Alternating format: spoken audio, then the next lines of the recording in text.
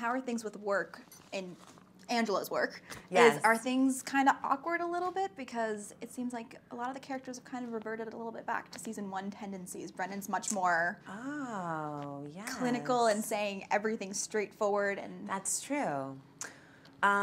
I guess so. I hadn't thought about it that way, but I guess we are seeing, I guess it was sort of like a reset button after us going away for a year and then coming back to the lab.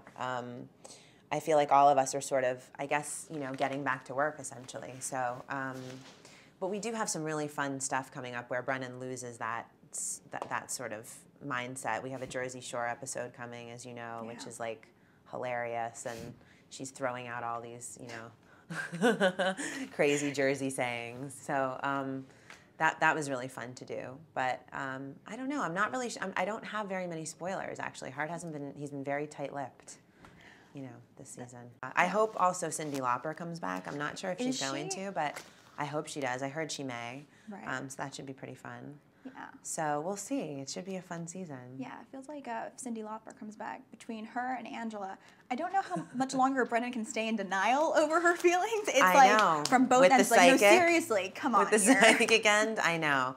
Angela's just going to have to push them physically into bed at some point, you know? Just push them both into the sheets and lock the door.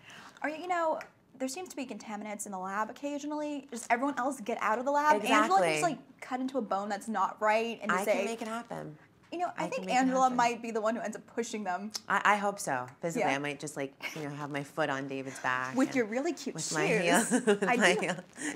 Hey, I mean, if anyone, a hormonal Angela, I mean, I know. let's be honest. That's been pretty fun. We have done some really fun stuff with that, with the hormones raging within the lab. So that'll be fun to see. Is she being hard to work with, or is it a little bit. Yeah, a little irritable. I can't say too much, but yeah, for sure. Is Brennan dealing with Angela's pregnancy well? Because obviously Brennan has considered having a baby at one point. She hasn't really. We haven't dealt with it yet, but I hear we're going to. So, yeah, I can't say too much about that. But Brennan and Angela do have some stuff coming up, so that things should be to look fun. forward to in season 6. Yes, it's true.